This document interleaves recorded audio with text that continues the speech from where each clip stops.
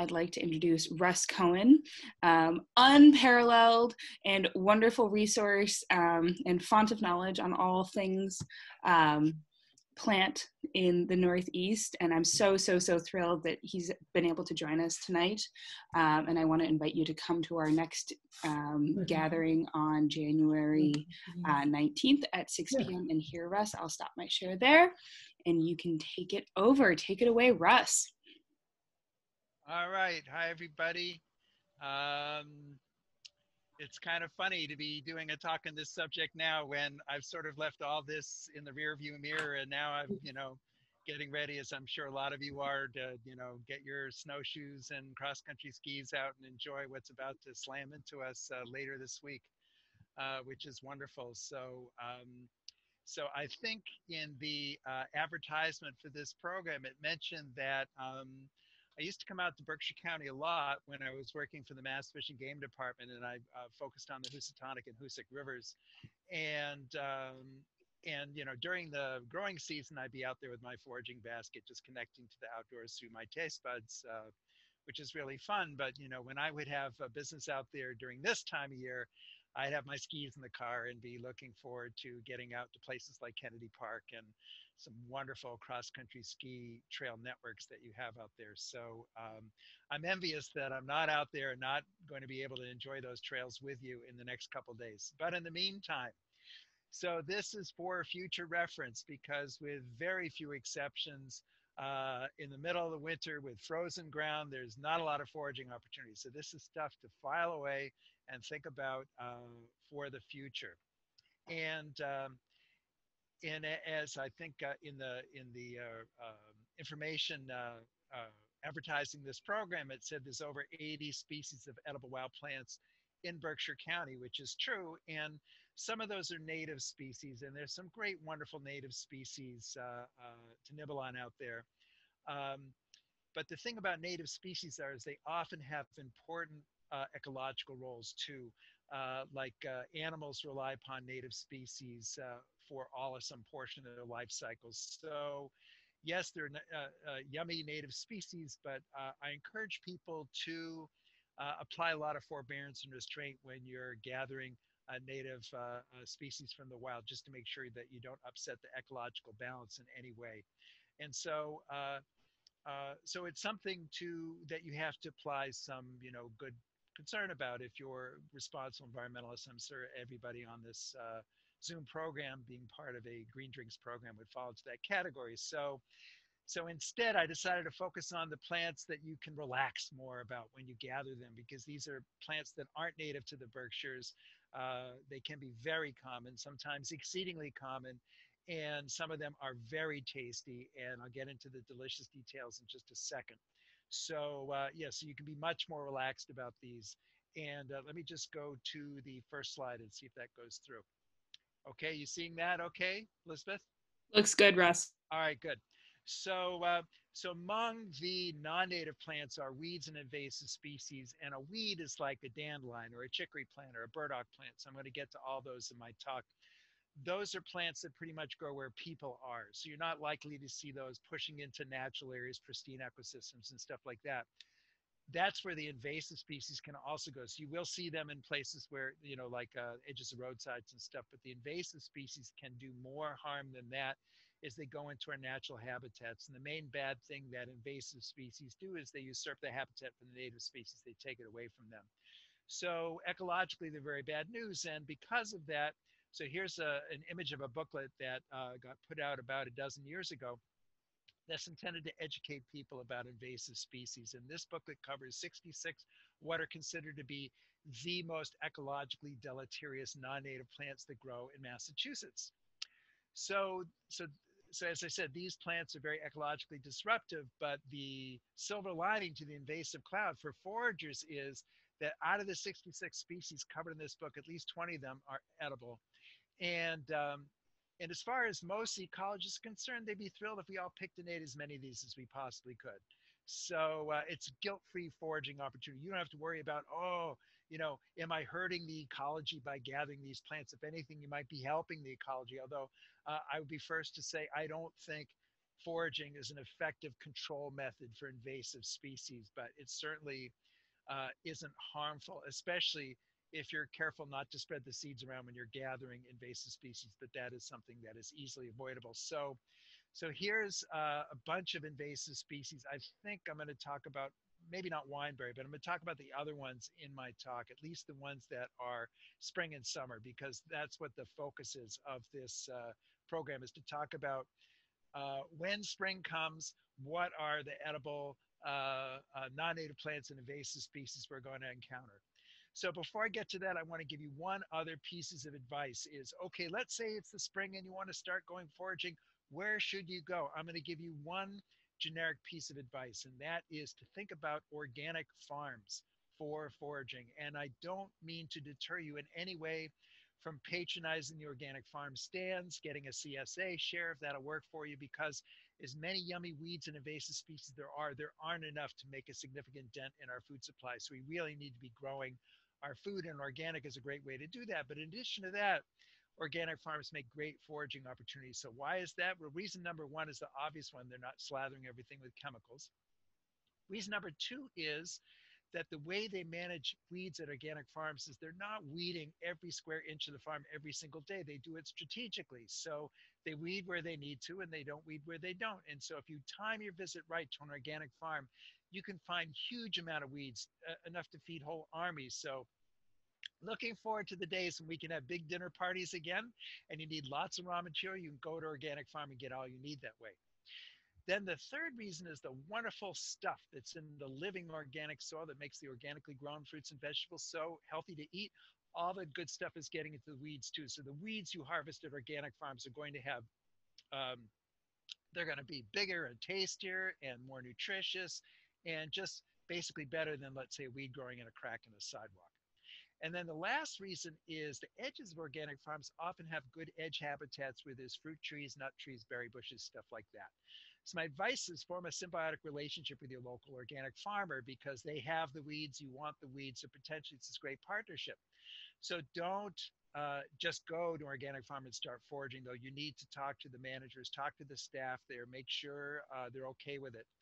And actually that's advice I would give you on any foraging that you do. If it's possible at all and you can find the owner of a property, the manager of a property, and talk to them and just make sure they're okay with it, then you can really forage in a joyful way, and you don't have to be looking over your shoulder saying, is somebody going to get on my case for doing this? So that's my advice. All right, so now I've told you where to go. Now I'm going to tell you what to look for. Okay, so here is the first species I typically forage for. And in Eastern Mass, I can start gathering this the first week of April. I'd probably tack a week or maybe 2 weeks onto that for Berkshire County.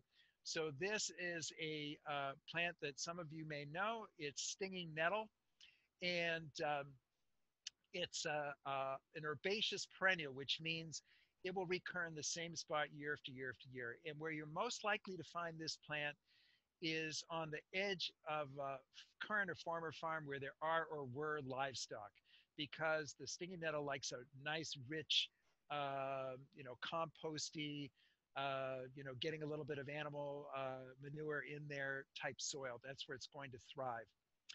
And all right, so let's turn the clock ahead. We're pretending it's, in April, and we're looking for the stinging nettle. So how would you harvest this plant? So what I will do is just gather the top cluster of leaves like this right here or this right here. So I know how to pinch these tops off without getting stung. But if you're a novice at this, you might want to bring a pair of scissors with you to just cut the tops off. And let me say, in case you don't know, that unlike poison ivy, where you don't find out until a day or two later you got into it, you get stung by stinging nettle, you know right away. But on the good side, the sting rarely lasts more than an hour, and there is an antidote to the sting. I'm going to teach you that in just a little while. All right, so take the tops off the plants, and then the next stage is to throw them in some kind of a bowl of water and smush them around just to wash them off. And then I will take some tongs, so I'm still avoiding touching them if I can, and I'm just flinging the nettle tops into a cooking pot, and then I'm steaming the nettle greens in more or less the water that's still clinging to them from the washing process. So you steam them for about 5 minutes, and they will shrink quite a lot. And This steaming process completely disarms the plant. So it actually turns the chemical that causes the sting in the raw vegetable into a protein. So these plants are now 7% protein, which is a pretty high number for a leafy green vegetable. Plus, stinging nettles have all kinds of other vitamins in them, minerals in them, like calcium. It's the closest thing I know of to a vitamin pill in the plant world. So it's a very, very nutritious plant to eat. So after you've steamed the nettle greens, you can eat them just plain, or you can incorporate them into different dishes. I think their flavor is sort of like split peas.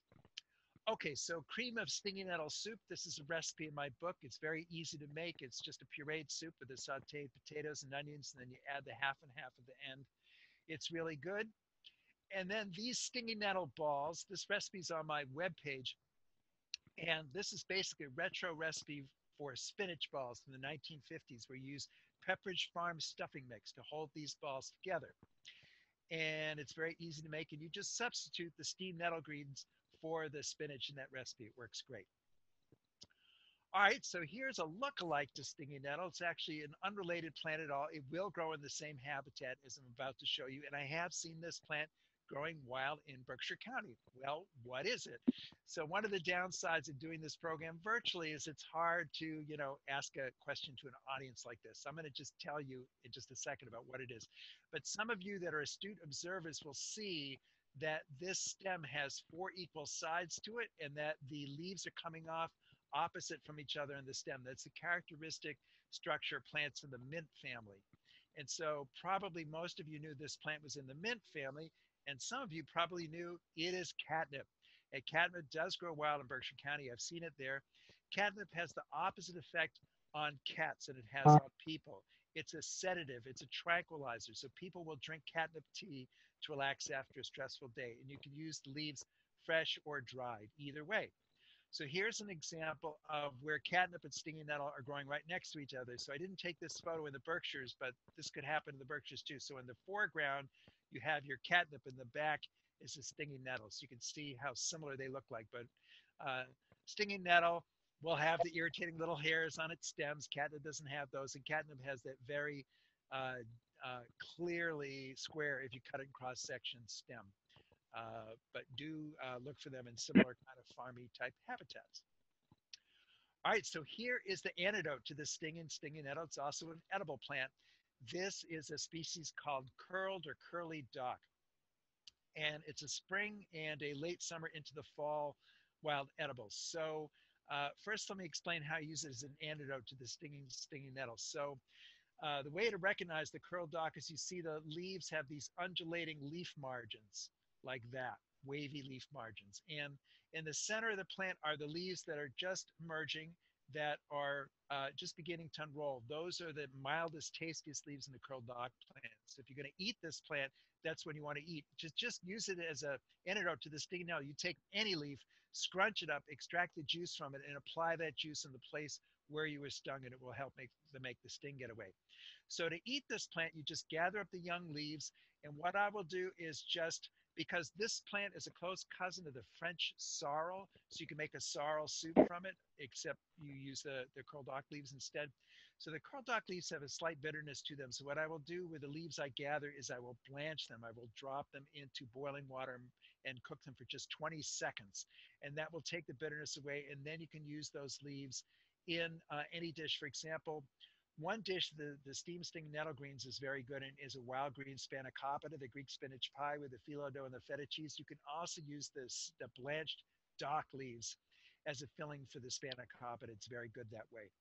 So this plant will get bitter as the spring comes on into the summer, and then this plant produces a flower stalk with these reddish brown flowers, and the leaves disappear, and it looks like the whole plant has died, but it's just gone dormant. And then in the fall, it's pretty typical for these taproots, these yellow taproots, produced another crop of young leaves again. And those dock leaves, which I've seen like at the end of September, beginning of October, I find that the second crop of the dock leaves are at least as good as the spring crop.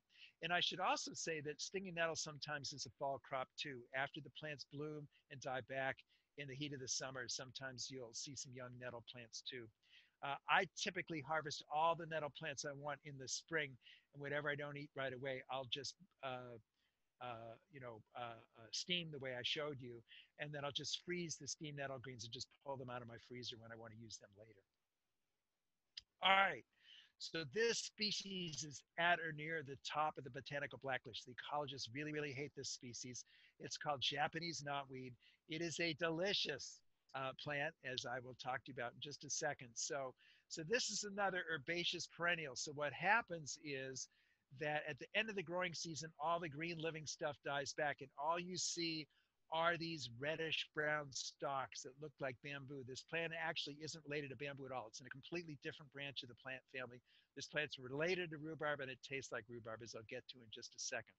So in the spring, in mid to late April, early May, you want to look for the spots along the rivers, for example, or the rural roadsides, where you see a whole bunch of these reddish brown bamboo-like stalks. And in the middle of those stalks, you'll see these new shoots coming up that look like this. So this is the wild asparagus stage of the stinging nettle.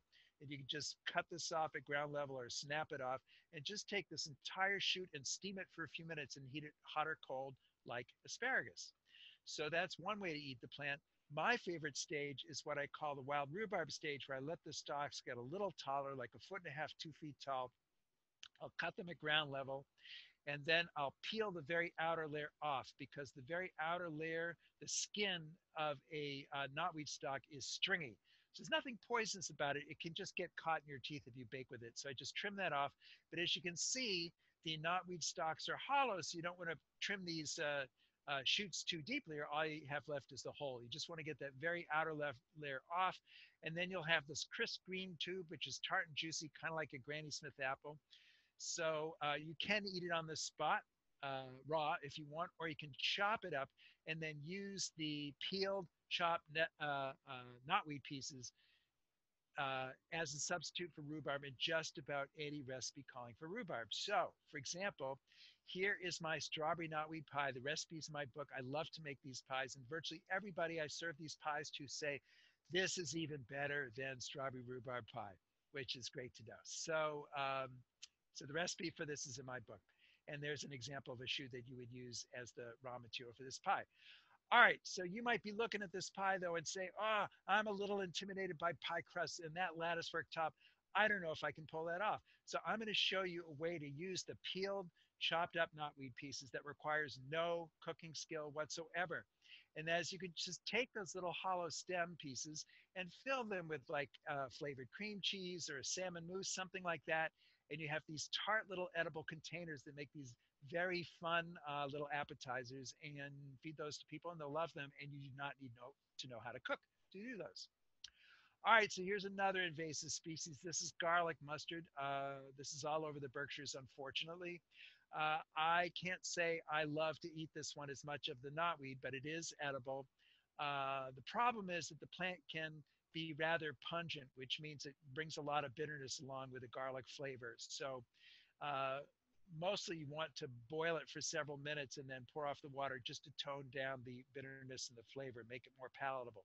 So this is one stage when you can harvest it, when you can just gather the top cluster of flowers with little buds on there. So here's another photo of it right here. So you could just pick this entire cluster off and boil it for several minutes and then just eat the entire thing, and it will taste like a garlic broccoli.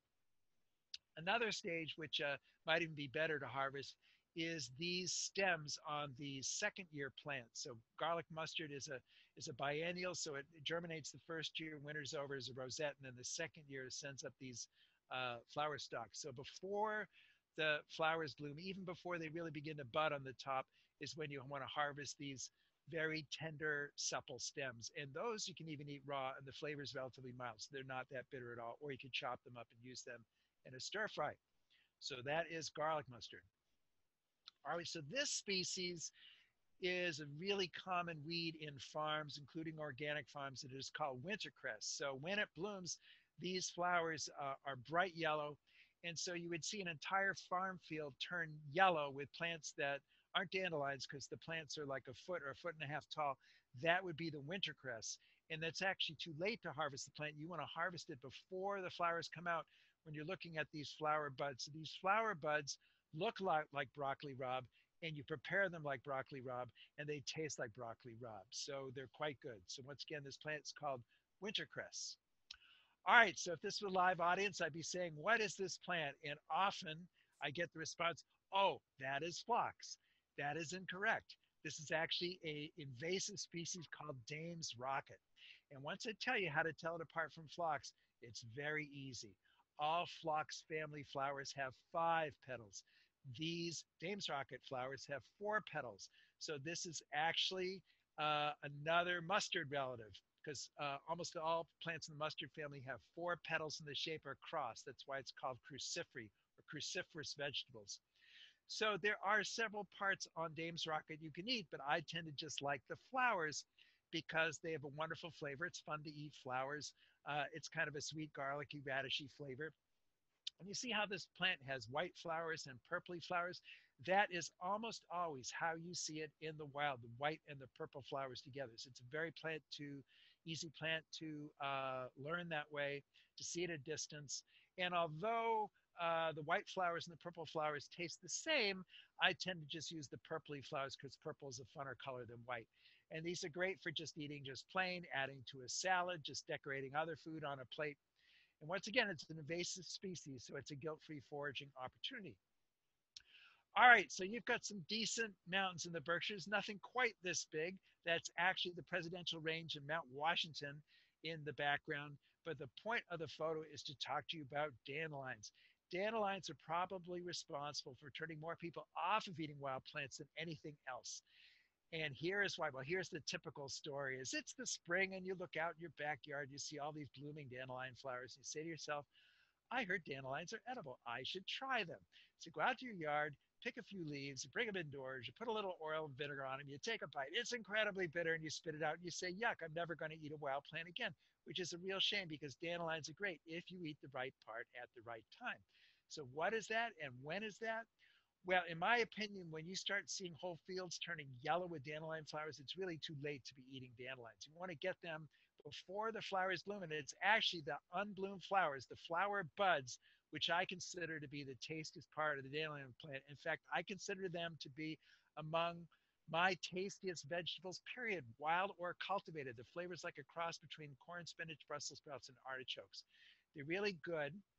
And although each individual dandelion bud is admittedly small, so these are only about a quarter-inch in diameter, if you follow my advice, go to an organic farm, and I have found these, very large, rampant dandelion plants in the edges of organic farms where I've been able to gather 200 buds per plant.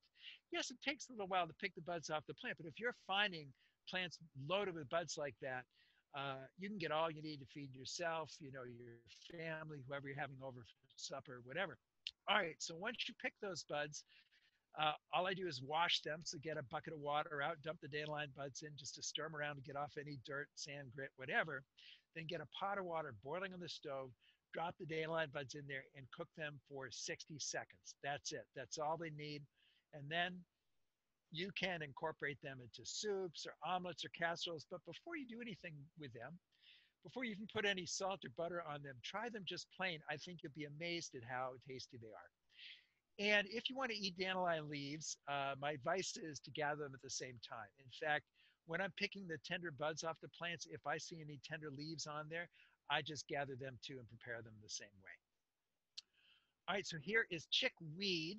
So if snow wasn't imminent, I would say, oh, you can go out and look for some chickweed because this is a species that is available in the fall too, or even in the winter during, if we get like a week of thaw when there's no snow in the ground and the ground isn't frozen, it's possible you could find some chickweed even then. But mainly I'm looking for it in the spring or in the fall. And I use it as a sprout substitute in a sandwich or lettuce substitute in a salad. It's very good. All right, daisies are edible. Now, the whole plants are edible, including the flowers, but I consider the tastiest part of the daisy to be the daisy leaves before the flowers come out.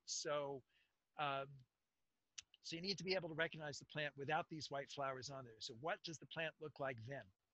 Well, I apologize, this photo is a little out of focus, but you see here is a daisy flower bud, and you see it's got a flat top to it. And you see how it's got markings that kind of look like the spokes of a bicycle wheel. So look for that, and then look for leaves that look like this. And this is the right stage to harvest the daisy leaves or the buds, any tender part of the plant. And I think the flavor is so nice. I've never cooked this plant. I've just used it raw in salads. It can be really tasty, really excellent ingredient in salads. All right, so lamb's quarters, really, really common farm weed, garden weed.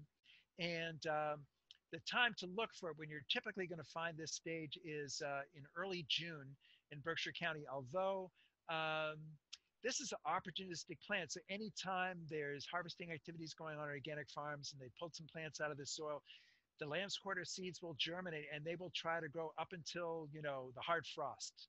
So you can get multiple opportunities to harvest this one. And the whitish dust that you see in the center of each plant, that's not like from a roadside or anything. That's a natural mealiness the plant produces on its own. It's actually a way to identify the plant. So this is in fact a wild cousin of spinach. You can use it exactly like spinach. So you can eat it raw, you can eat it cooked. You do not have to boil it. You can just steam it. The lamb's quarters is also another really excellent substitute for spinach and the spanakopita. So I encourage you to try it that way. You do not have to boil, as I said. You just throw it in the skillet with the onions and the other ingredients that are going in the filling for the spanakopita. All right, so here is sheep sorrel. So in the Berkshires, you're very lucky because you've got a lot of less acidic soil with some interesting plants on it, your limestone-based soil. But in the spots where you have your more acidic soil, here you might find this plant from Europe. So this is a weed from Europe. Sheep sorrel. Your Berkshires used to be famous for all the sheep, so not surprising at all that there's sheep sorrel in the Berkshires. And this is an even closer cousin to the French garden sorrel than the curled aqua, as I showed you before. So this leaf right here with the two little teeth at the bottom, so this can be used exactly like the French garden sorrel. So sorrel sauce, sorrel soup, in salads, stuff like that. Right, so this is a spring foraging opportunity. There really isn't a summer or fall time to get it when it's good. This one, though, this is a completely unrelated plant with the same flavor called wood sorrel or sour grass. And this is not clover, by the way. Some of you may have thought it was clover. I mean, one look at these flowers, you can tell that it's not clover. And also, if you look carefully at the wood sorrel leaflets, you'll see that they are distinctively heart-shaped. So clover leaflets are much more oval shaped. Now, clover leaves are technically edible by people, but you really need multiple stomachs to digest them properly. So I don't usually teach that one. And this one has a nice sour flavor like the sheep sorrels. You can use it raw, you can cook with it, and you could use the flowers too. These little guys right here, these are the immature seed capsules, and they're tart and juicy. You can eat them too. All right, so the chemical responsible for the sour flavor in the wood sorrel and the sheep sorrel is a chemical called oxalic acid, which might not be good to eat in huge amounts. Like if you ate a tremendous salad bowl full of just this plant or just the sheep sorrel, that much could inhibit your body's ability to uptake calcium, and it could irritate your stomach lining. But there's no reason to be unduly concerned about the chemical because it's present in a lot of conventional vegetables like beets and spinach and rhubarb. So as long as you're eating in moderation, it's perfectly fine. All right, so here is plantain. This is an edible and a medicinal species. So this shot illustrates both. So right here are the tender young leaves. So this is the edible part. You can eat these raw, you can eat these cooked. You can steam them, you can boil them, you can puree the leaves and make sort of a split pea type soup with them. So that's the edible part, which is not available in the summer or the fall. It's a springtime edible. So, but the medicinal uses of the plant are available. One is available anytime you see the plant, and the other one is available when the seeds are ripe. So this is what's going to be the flower stalk that will eventually turn into the seed pod. So these seed pods, when they're ripe, get to be about 10 inches long. They're about the same thickness as a pencil. And they'll be at the top will be a bunch of greenish brown seeds. And so this species right here, I should mention, this is Plantago major. So this is a species from Europe, and these leaves can be just about as big as a human footprint. And that is actually an explanation for the name, Whiteman's or Englishman's footprint, because this is not a plant that was native to New England, and it's a plant that got here after the explorers and colonists came here. So that's why the indigenous peoples of this region call it the Whiteman's or the Englishman's footprint because the only place they saw this plant growing are places where the white men had been to track the seeds in. But Native Americans quickly discovered the utility of this plant, and they used it too, as long as the colonists. So both the edible and medicinal uses. All right, so let me finish and tell you the medicinal use is when these greenish brown seeds are ripe in the plant in the late summer into the fall. Those seeds are a close relative of another plant in the same genus called Plantago psyllium, which is the source of psyllium husks, which is the active ingredient of Metamucil and several other commercial laxatives. So you can use the ripe wild plantain seeds the same way. I'm not exactly sure what the dosage is, but I'm going to guess that a teaspoonful of the ripe seeds drunk down with a glass of water, that would do the trick. The other really great medicinal use for this plant is to use the leaves for any kind of skin irritations like cuts, scrapes, bug bites, bee stings, splinters, thorns, anything like that. They'll be useful for all those problems. So, so one way to deal with it is just take the leaf and slap it on there, slap it on the bleeding. Another way is you can take a leaf, put it in your mouth, and chew it briefly and mix it with your saliva, which also has therapeutic properties, and then apply that to your skin. And then if you have a larger area you need to cover, you can gather up a bunch of leaves, boil them briefly to soften them up, and then you can make a poultice over the affected area. So I heard a story that two guys were walking along a trail one day, and one of the brothers cut himself, and the other brother took a plantain leaf and put it on the cut, and the cut got better, and the brothers got the idea for Band-Aids from that, and the brothers' names are Johnson and Johnson. So I don't know if that's true, but it makes a good story. All right, on to the next plant. Okay, so walking in the woods or skiing in the woods in a couple days, you may still see these burrs. And these are the birds that, yes, get caught in your socks in the fall, your dog's fur. And the guy who invented Velcro did get the idea from these birds. So this is a wonderfully edible plant called burdock, appropriately enough. The birds aren't edible. Most of the rest of the plant is. So let's talk about that. So burdock is a biennial. It has a 2-year life cycle. So this is what it looks like at the beginning of the second year. It pretty much looks like this is the end of the first year too. So at that stage, there is a big beige taproot that goes into the ground underneath these big leaves. And by the way, you might say, boy, those leaves look like rhubarb. And there's 2 ways to tell them apart. And one way is the leaves are finely woolly on the underside and rhubarb leaves are smooth. And I'll show you the other way to tell apart on the next slide. So anyway, there is a big edible root attached to these leaves. Unfortunately, you can't just grab these leaves and yank on the plant and get the root out that way. It will break on you. So you have to dig out the burdock roots, which is a lot of work, and I don't usually bother. And I pretty much guarantee that your patience will give out before the root does because they're very, very long. And so you'll be digging and digging at some point you say, the heck with it. You might emerge with like a foot-long piece of root, maybe 3/4 of an inch in diameter. And so what do you do with it then? One simple way to prepare it is just to wash it off. You don't have to peel it. Slice it into 1/2-inch thick rounds and boil it in salted water till it's tender, about 15 minutes, and will taste like a starchy artichoke. But I am too lazy to do that. Instead, I wait for a stage of the second year's growth when it's beginning to produce this cylindrical flower stalk that eventually will have the flowers and form the burrs coming off this cylindrical central flower stalk. So around the first or second week in June in the Berkshires is when the plants are at this stage. Oh, by the way, this is the other way to tell this plant apart from rhubarb is you'll see that these petioles, the leaf blades here, they're green or green streaked with a little purple, and they have ridges on them like a celery stalk. And if this is a rhubarb, this would be smooth and reddish. Another way to tell them apart. Okay, so back to the central stalk here. So you just chop that off at ground level and lop off the top cluster, and then you have your stalk. So, you know, all of these burdock flower stalks I gathered in less than half an hour. This is a really, really common weed on the edge of farm fields. So I'm guessing that the farmers would be more than happy to have you gather the burdock on the edge of their farms. And so now you do have to peel the outer layer of the burdock stem. So you want to get that part off. But unlike the knotweed, the burdock stalks are solid all the way through. So even after you peel the stalks, you get all this wonderful material inside the peeled stems that's edible. And so this is a plant you can really fill up on because you can gather pounds and pounds of this stuff. All right.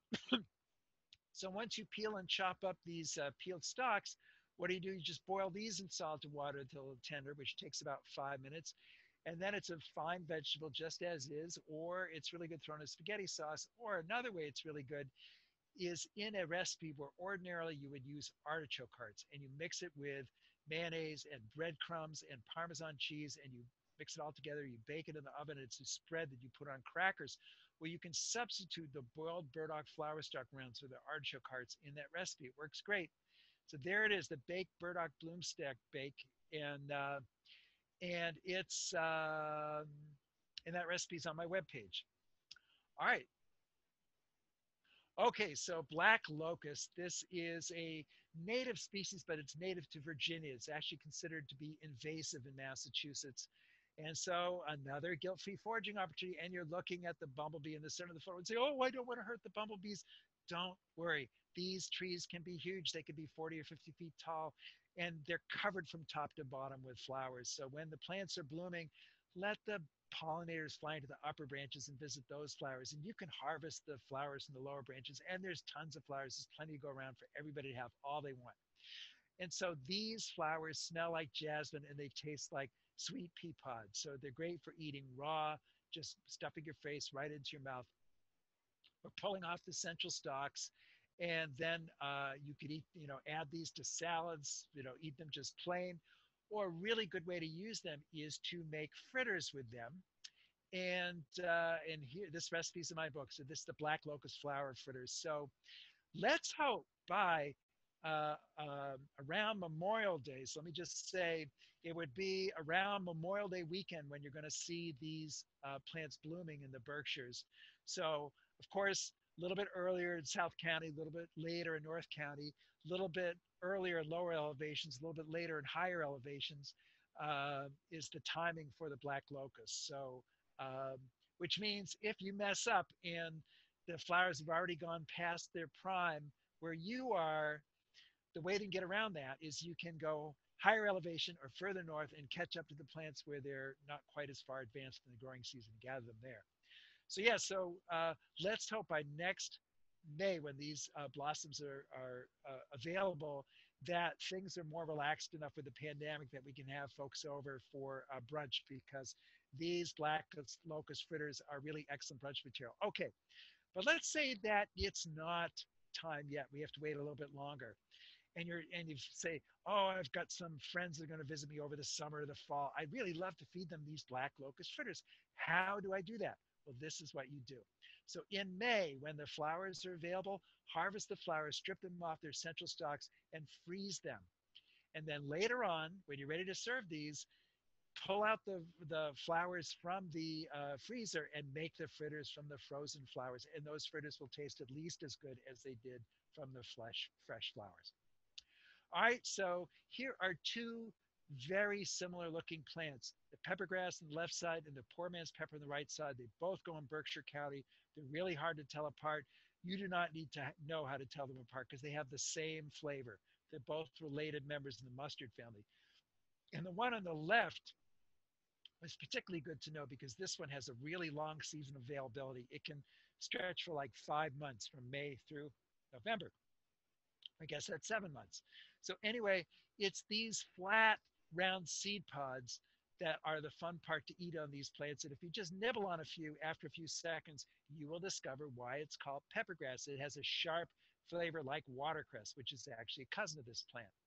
And so this is a great plant to remember if, let's say, we can have company over and you have invited company over for supper and they arrive and the roast, whatever you're making for them, isn't done yet, and they're starving, and you need to feed them something. So what you can go out to do is go out in your yard, find some peppergrass plants, pull these seed pods off, mix them with a little cream cheese, spread it on crackers, feed that to them, and they'll love it and forget all about the fact that dinner isn't ready yet.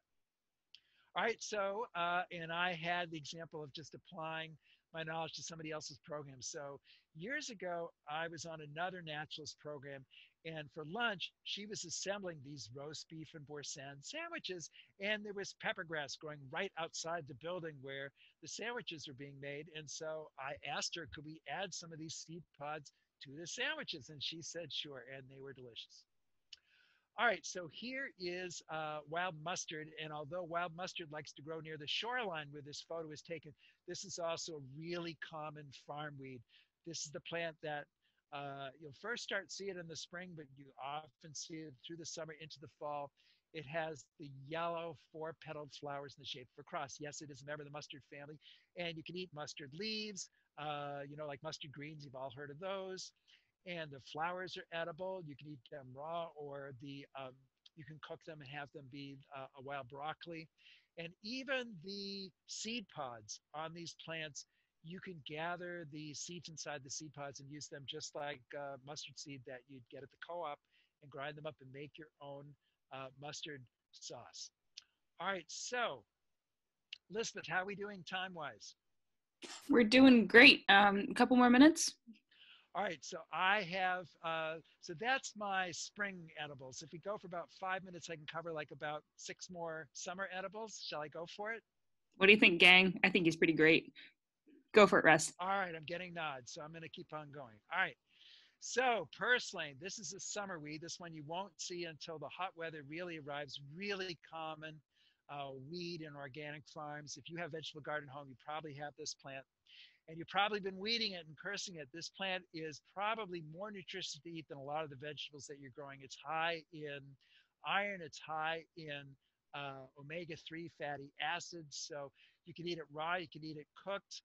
Um, these stems you can pickle, and um, and I'm sure there's all kinds of fancy things you can do with it, but I'm going to show you a really easy way to use purslane that once again requires no cooking skill whatsoever if you didn't want to cook.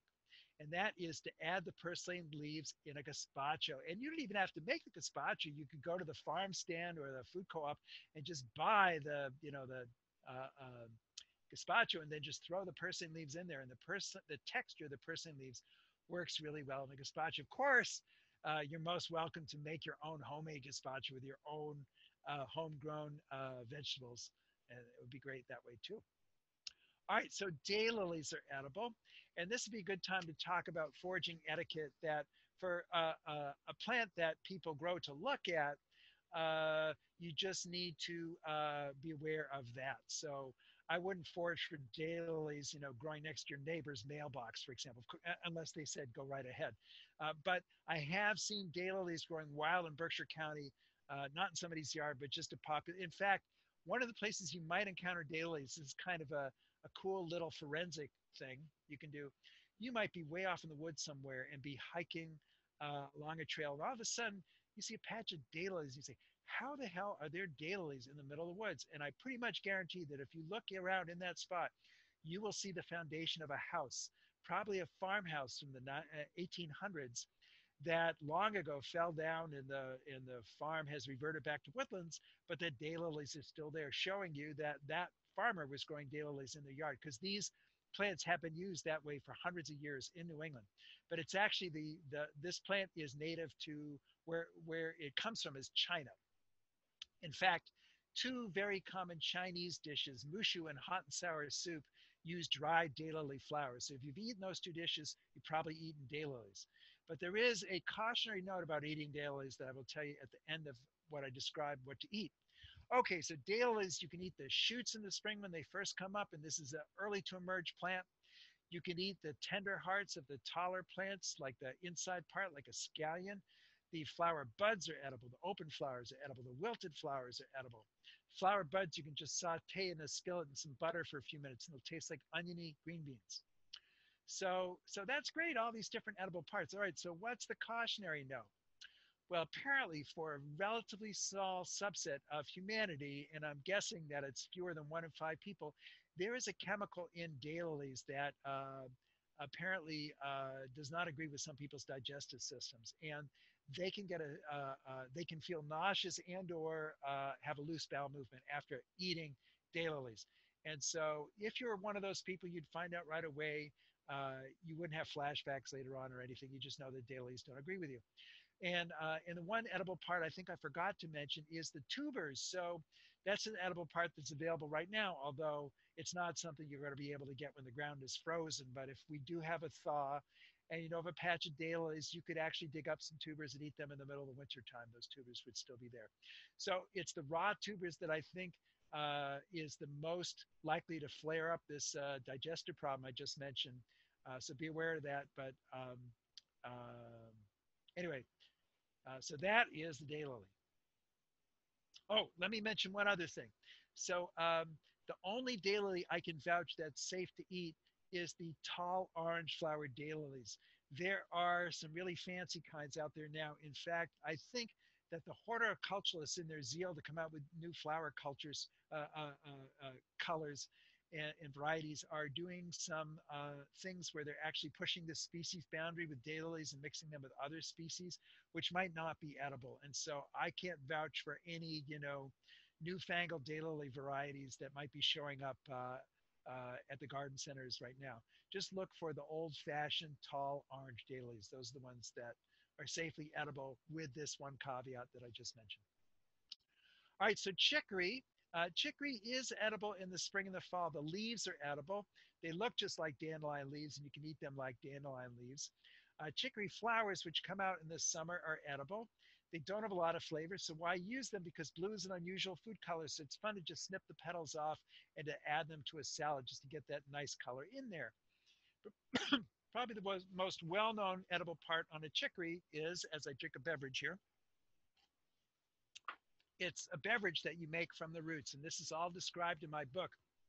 But basically what you do is you harvest the roots, and this is a good time of year to harvest the roots now, because the energy has gone back into the plants for the dormant season. So anytime between now and, let's say, May, if you can find some chicory plants, and they'll look like dandelion plants with dandelion leaves, but this stalk will be brown and about 1.5 or 2 feet tall. So look for that. And then you just spread the roots out in a cookie sheet and roast them till they get brittle and aromatic, and then grind them up in a food processor, and then use the grounds to make a beverage. And I find I only need about half the amount of chicory grounds to make the same strength beverage as coffee grounds.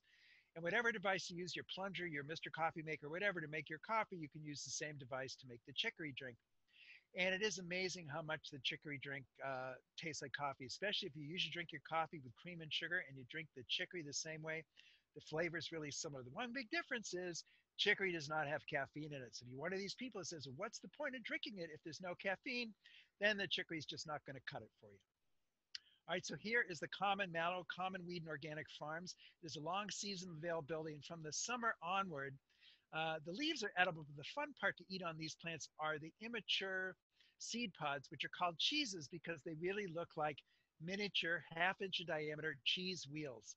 And back in the days when kids used to play with plants, this is the plant that they would seek out and play with.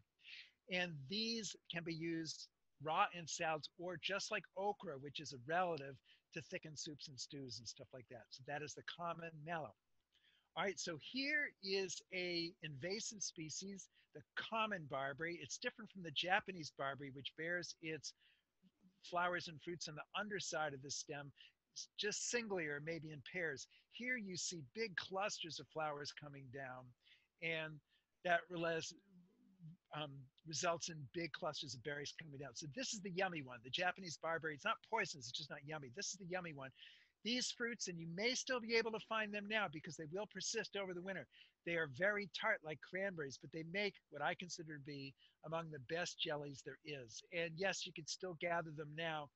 They will start to wrinkle up a little bit and look like little red raisins, but you can still use them to make jelly. They'll still have a nice sour flavor.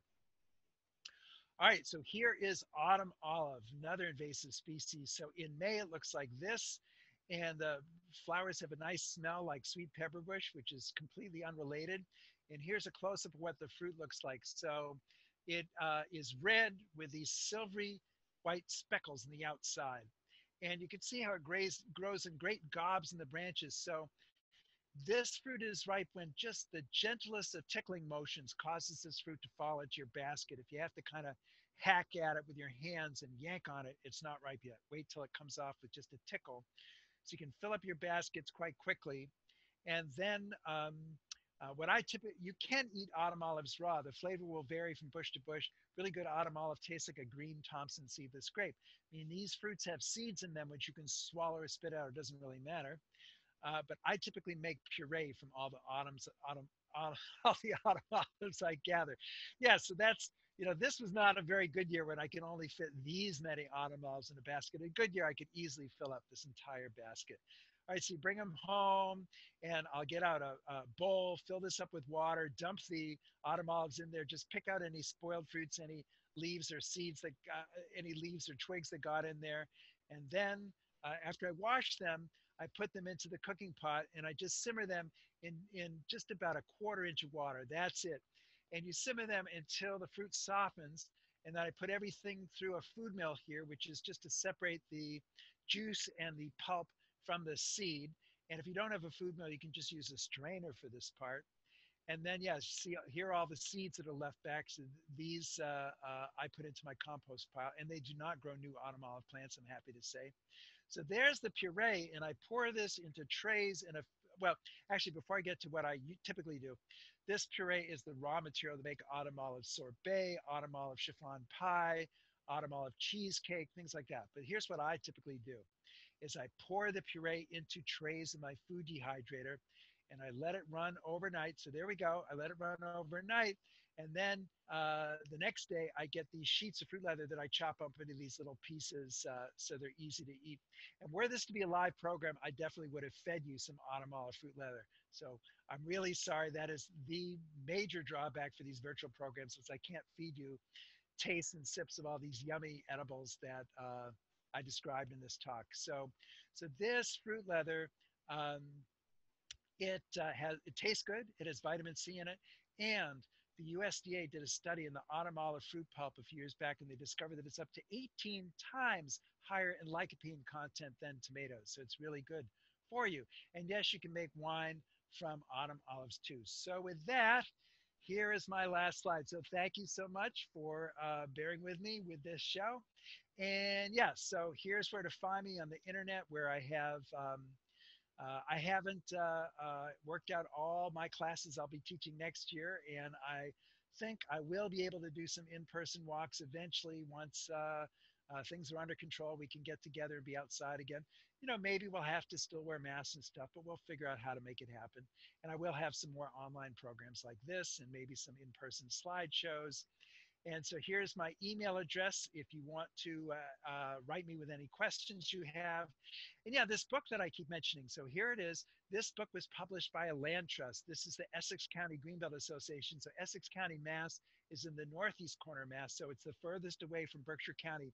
And there are a couple coastal species in this book, like beach plums and beach peas that aren't available in Berkshire County, but just about everything else is available, like the black locust I talked to you, and the autumn olive that I talked to you about, and the Japanese knotweed that I talked to you about are in this book with recipes and everything. So the books cost 15 bucks, but when I give my slideshows and I'm doing in-person programs and I can just, you know, pull out a box and just sell people books. At the end of the program, I don't keep any of that money. I give it all to Greenbelt in gratitude for the fact that they allow foraging as a permitted activity in all their properties that are open to the public, which is dozens of properties covering thousands of acres. And I'm so grateful for that. I said, just keep all the money the book makes and just buy more land with it.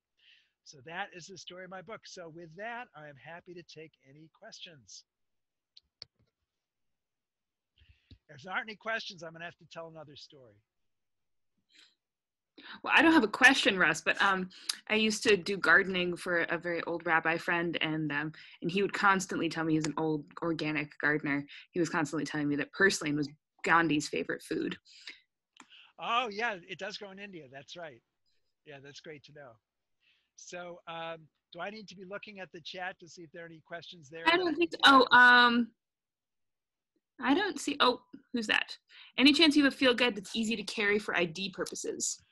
Oh yeah, so my book isn't really an ID guide, and I'm afraid I'm not really the best person to ask that question, because I discovered, so I've been doing this since high school. That's when I started teaching, is when I was in high school, because I would get books like Ewell Gibbons's books out of the library, and those books have line drawings, so they're not even photographs. They're very rudimentary drawings, and I discovered that I could walk a trail and the edible plants would start waving to me, figuratively speaking, of course, from the side of the trail saying, hey, hey, you know me, you know me. And I would discover that it was the plant I read about in the book. And I realized that is a very unusual skill to have. So which is why I like to do the in-person programs to connect people to the plants directly so they can see where the plants like to grow, what plants like to grow in association with them. If it's a plant that's edible raw, actually taste the plant in situ and stuff like that. So the amongst the foraging community, the biggest buzz, the most positive things are being said about Sam Thayer's books, which are very thorough. He's got at least 3 of them out. He's from northern Wisconsin, and so there isn't 100% overlap between what he talks about in his books and what we have in Berkshire County. But uh, and he doesn't have recipes in his book, but in terms of a field guide with really good photos and very good narrative descriptions of what the plants look like, I would recommend that's a good place to go. How do you spell his last name? Oh, Thayer, Sam Thayer. Ah, that's good. I searched Sayers, and apparently he's a serial killer. Oh, no. Oh, that's not good to know. All right, so I'm gonna just save the chat here. All right, and Well, and Vivian I'm gonna trade this Orlowski. one. Oh, sorry, you're looking at the chat. What's that? You're looking No, at the I'm chat. done. Oh, Vivian Orlowski is say. wondering, she says, thanks for the excellent presentation. Which non-native plants in our region are important to nourish bees and other native pollinators? Oh, well, as you know, because it sounds like the person who asked that question is somewhat informed, our cherished honeybees are not a native species. They're from Eurasia. And in fact, some native bee experts and aficionados are concerned that our honeybees might be actually outcompeting our native bees for some of their forage sources. So, but we all like honey, so it's kind of a trade-off. Anyway, um, mostly our native pollinators are looking for native plants to get their nectar, but to tell the truth, a lot of these flowering plants are visited by native pollinators as well as non-native pollinators. So, something like a dandelion, for example, there's lots of pollinators that visit dandelions in the spring. It's, very easy to access the pollen in a flower like that with a nice flat top. Same thing with a plant I didn't talk about today, but I could have because it's edible, is Queen Anne's lace or the wild carrot.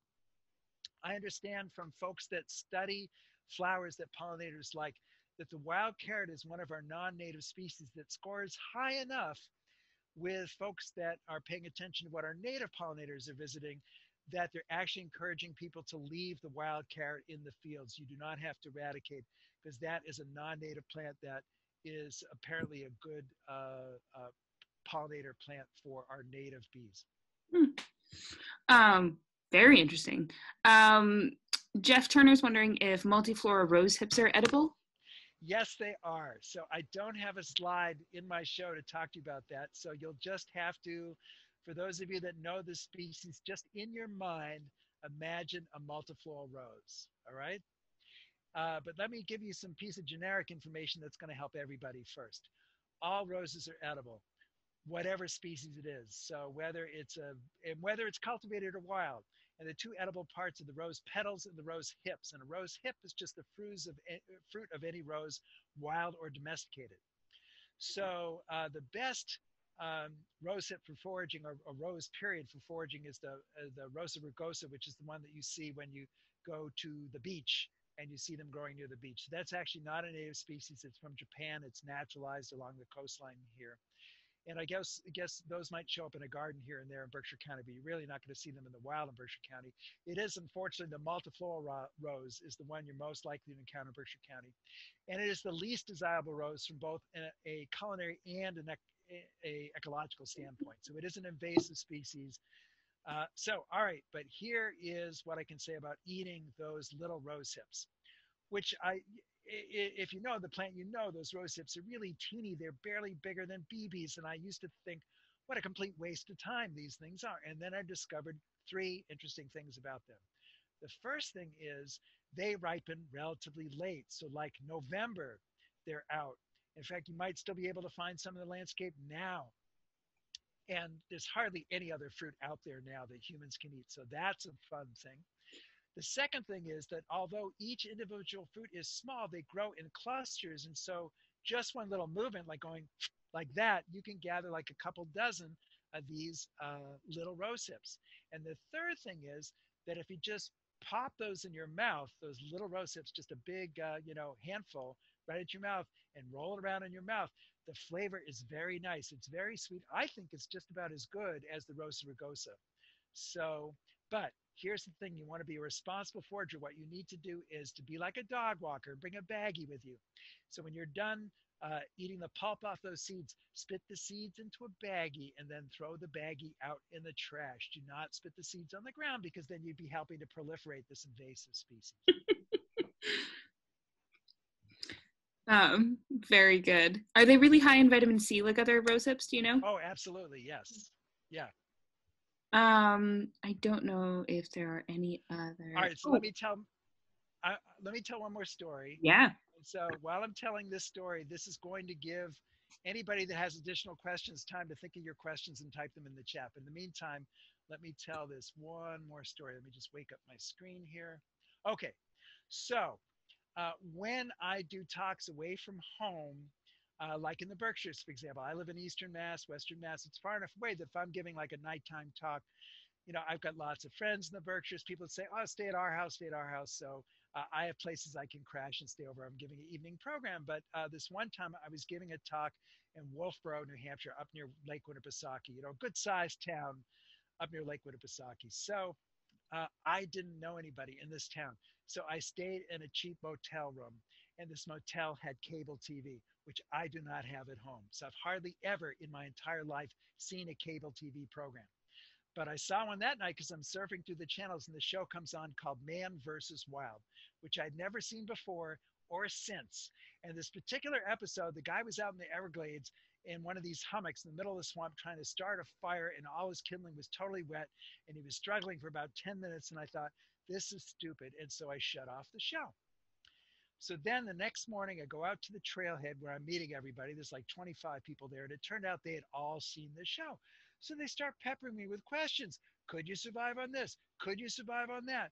This one guy says, he asked me, is an acorn a complete protein? And I said, what kind of a strange question is that? Who would tell you that you can only eat acorns? I since found out an acorn is a complete protein, but I didn't know it at the time. So after a while, I got a little annoyed with all these questions and said, all right, you people, granted, we are in Wolfboro, New Hampshire. It is a little boony around here. But even around here, you'd be able to hike out to the nearest 7-Eleven way before you'd find yourself in a starvation situation. So just relax, all right? Relax, okay? So then we start the walk, and the walk was on one of these multi-use pathways. You'll know they have these in the Berkshires too, where in the summer they're used by the runners and the hikers and the mountain bikers and stuff like that. And in the winter, they're used by the cross-country skiers and the snowmobilers. And the snowmobilers like to make these little hand-lettered signs, so many miles to this town and so many miles to that town and so on. All right, so we start the walk, and 10 minutes after I make that joke, we look up on the side of the trail, and nailed to a tree is this sign.